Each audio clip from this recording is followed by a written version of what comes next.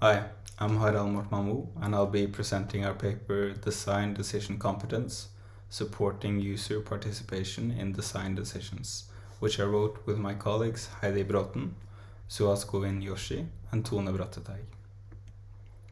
In this exploratory paper, we propose the notion of design decision competence to support the planning, understanding, and description of participation in design. The basis for the notion of design decision competence is a perspective on design as decision making, combined with the notion of informed consent in a medical tradition.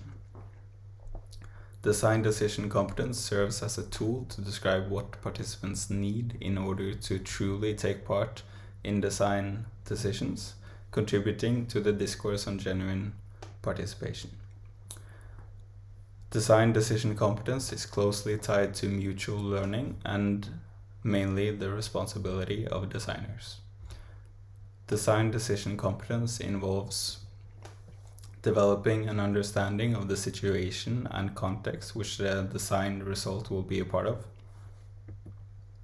getting the possibility to understand, bring in, and create one's own design ideas, choosing which of the design ideas to try out, engaging in concretizing the ideas by deciding on materials and forms of the design result, developing an understanding of the consequences of design decisions for use and for their design process. In this presentation, I will go through the 6 elements with some examples from my research projects. The projects are described in more detail in the paper. The first 2 elements can be described with experiences from a workshop with older adults creating robots in the home. The workshop was held in a center for old people, where we recruited 7 participants for discussing ideas for what a robot could do in their home. In the workshop, we provided familiar materials for simple prototyping such as paper, cardboard, textiles, and boxes, which you can see in the image on the right. The participants prototyped robots while discussing the prototype's role and use with researchers and each other. One of the participants came up with the idea to have an arm on a robot so that it could pick up things from the floor and also reach the upper shelves in the kitchen. Moreover, this robot could wash her back in the shower and stir sauce. One of the others around the table picked up on the idea and suggested to have 2 arms so that the robot could become a dancing partner. You can see this robot on the image on the left here. In this workshop, we saw that the robot prototypes were grounded in the use context and challenges and opportunities that the participants face in their everyday. The robot workshop enabled the participants to develop their own preferences and ideas based on their context through material exploration. I'll use experiences from another project to describe the next 2 elements of design decision competence.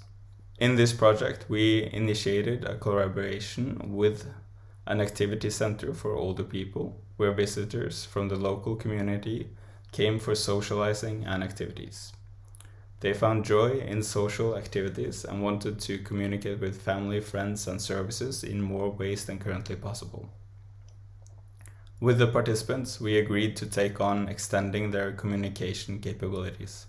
We explored possibilities during our cooperation using existing technologies and prototypes based on relevant technologies and their preferences and ideas. In the workshop, we discussed various ways to create messages, and the participants were interested in speaking, typing, and recording messages rather than other methods such as handwriting. I therefore created a prototype that enabled the participants to construct messages in these 3 manners. The participants dictated the ideas that would be tried out. You can see the prototype in the image on the right here. The prototype used the same interface and was functional enough to provide them with real experiences with the technology. After the participants had used the prototype to explore, we discussed their preferences and ideas, and they decided that voice dictation would be a good direction to pursue. After a few workshops on look and feel, we began concretizing a voice dictation prototype. With participants, I drew interface and programmed an app while they directed what elements should be included, their look, when they should appear, in what order, and for how long. The photos on the left show some of these prototyping activities. These activities over time enabled the participants to develop their own preferences and ideas for the design. I will also use the phone project to describe the last two elements of design decision competence. More specifically, one of the earlier prototypes. In this case, I made a smaller prototype that would print messages on paper in large type, so that they could see the messages better and in a different way, and tear it off and show it somewhere else if they needed, for example, a text message about a doctor's appointment. I made the prototype robust enough so that the older adults could take it home and try it out by themselves over time on their own terms. The duration and experience they could create on their own terms with the prototype and design process gave them an understanding of the design decision's consequences for use. Here on the right we see a picture where participants are using the prototype and receiving a message while having dinner together. It sparked conversation and lasting discussion. The prototypes in this project were robust and independent, as in they were independent of me being present for them to function. The independent prototypes enable the participants to try them out at home and experience the consequences of their design choices.